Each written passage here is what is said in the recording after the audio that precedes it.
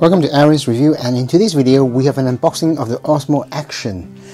As you've probably seen from my previous video, I have actually had the Osmo Action before, and this is actually the replacement from the distributor. It has how hasn't been with my previous one, where I managed to use it for 2 days. After 2 days it stopped working, and then I had to go back to the authorized distributor, and that took 2 weeks of waiting. So a frustrating 2 weeks with me only having used it for 2 days while they had it for over 2 weeks. Okay, so with the warranty, I have managed to convince them to actually, on the day that I picked up, which was this Wednesday, they then extended to Wednesday of next year. So getting me my 1 year's full warranty, which I should have. But it was just the frustration of waiting 2 weeks with nothing to use, nothing to film, nothing.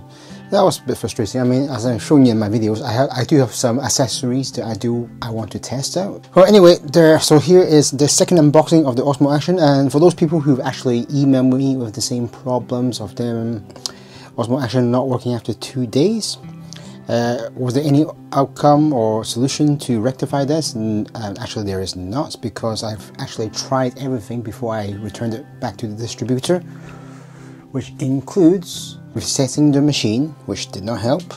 I tried different memory card, again that did not help. I then tried connecting to the Mimo app on my phone as to upgrade the firmware. Again, that did not work because it could not connect or could not find it. I'm hoping that I don't have any issues with this one, or else I'll be extremely angry. And I have seen people on YouTube still using the Osmo Action without any issues at all. As I mentioned before, I have actually purchased another extra 512GB of high performance V30, which is the recommended or what you need. And yes, I do know that the Osmo Action does say that it does take 256GB only, but then again, that's what most companies do. Even with my Sony WM-1EZ, it does say it doesn't support 512. I'm actually using that already, and so same with the SP1000. So I'm going to make sure that it works, which I think it did on my last machine, because it did show me how many minutes I was able to record on the Osmo Action, but then again that was not working fully. So hopefully this one works. So let's get started. I am thinking of buying a glass protector for the Osmo Action, providing it fully works first, because I don't want to waste money putting on the screen protector and then finding out that it doesn't work again. And I'm hoping to use this in my holidays during the summer, just to show you some footage of food in another country. I won't say where yet, because I'll show you where it is in a following YouTube video. So let's just do the unboxing of the Osmo Action again. It is a brand new box. They don't have obviously replacement because it's just a new product. But as I said, there's a couple of people messaged me about the same problems, and there is really nothing that you can do except to send it back to them and as to get a replacement, which is a hassle, as I understand.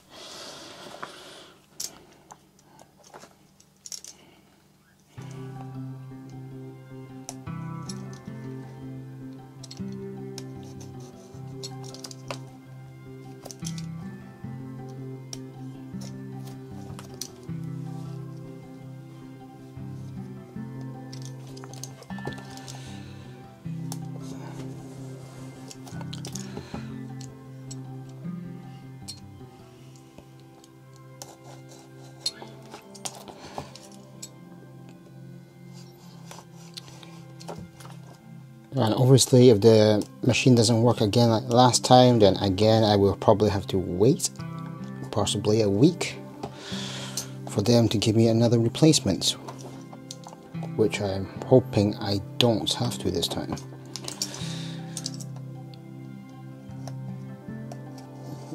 But it is a brand new box.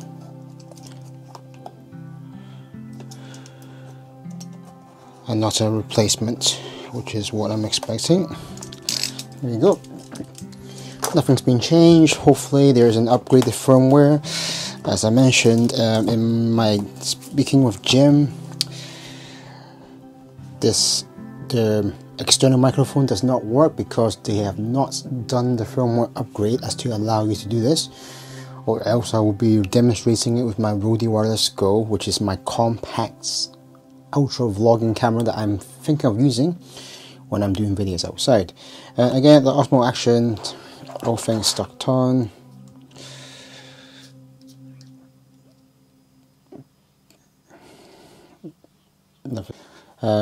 Front LCD screen, camera, back touch screen, quick switch button which switches from the front screen and the back screen, so nothing's changed from there.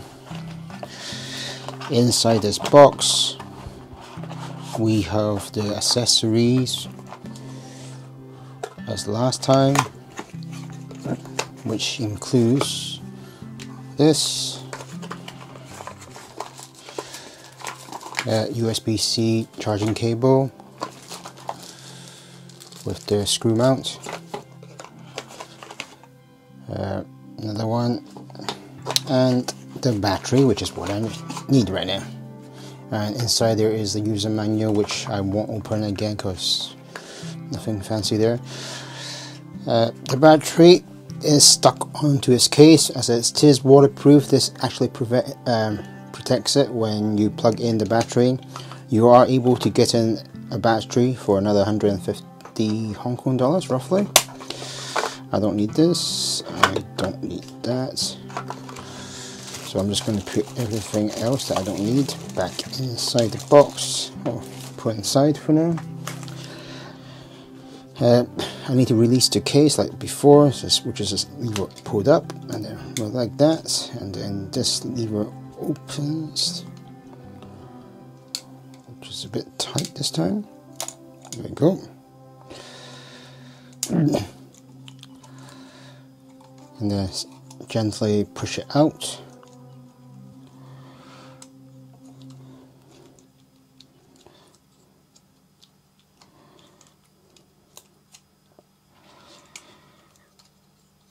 It's just quite tight.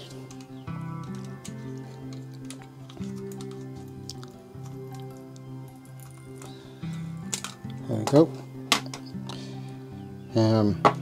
I'm going to open the memory card.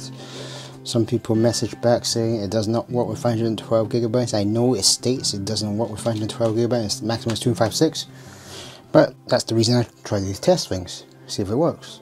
Now, I truly believe that if the Osmo Action does work, it should be better than the GoPro 7 Black. Until obviously they released the new GoPro 7.8, which should be available in September this year. Again, which I will possibly try as to compare. I think with the GoPro they would now be implementing a front camera as to compete with the Osmo Action. I mean, for vloggers, the front camera isn't must to see what's on, what is being filmed.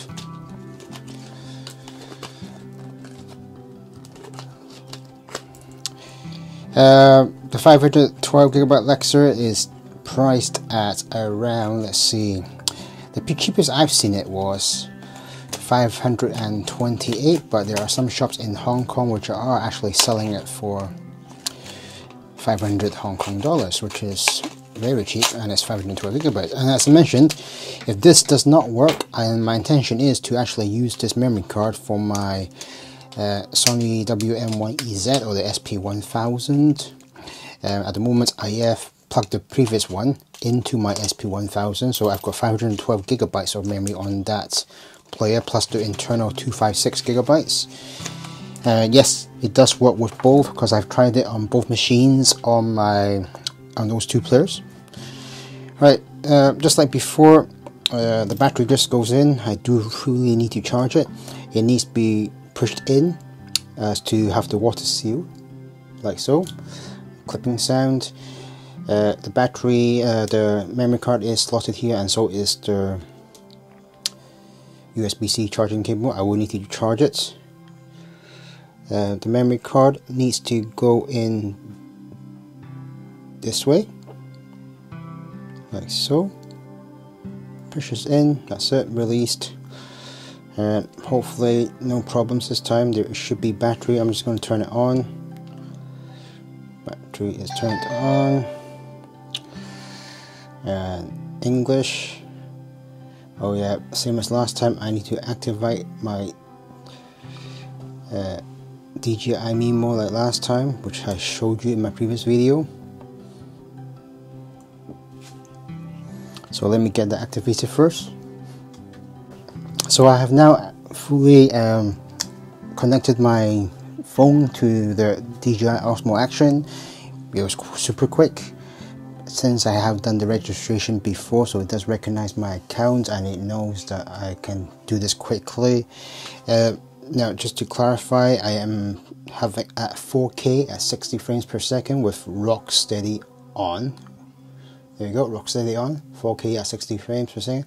The SD card, if I were to record with this 512 gigabytes, which I'll remove the screen for you right now, gives me 658 minutes of recording time, which is, as I mentioned, it states 256 gigabytes, but actually it works with 512 gigabytes.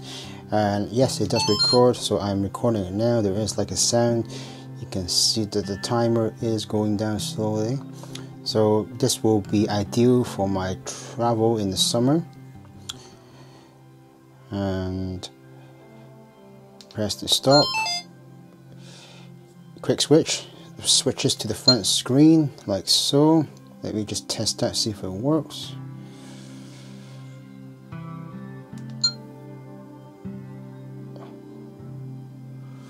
Double tap also works.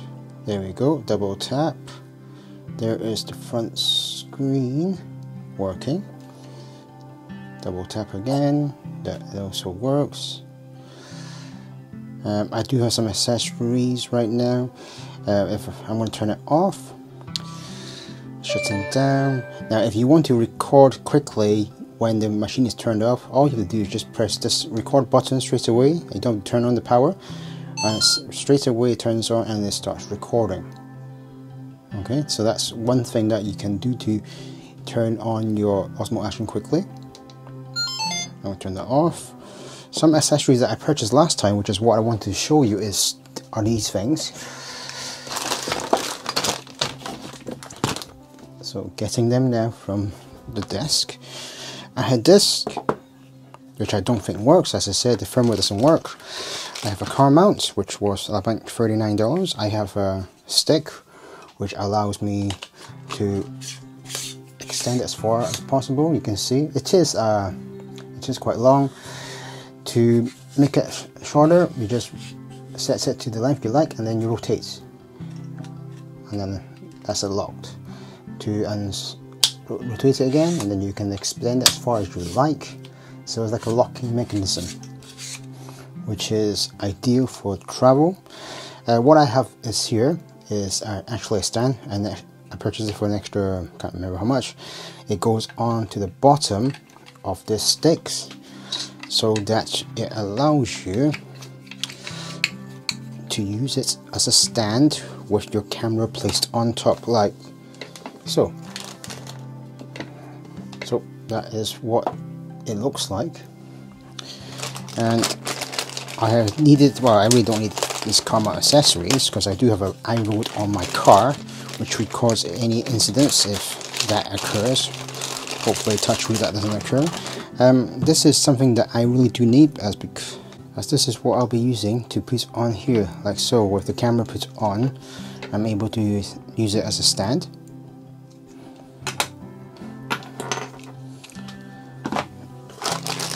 And we have a car mount suction cup.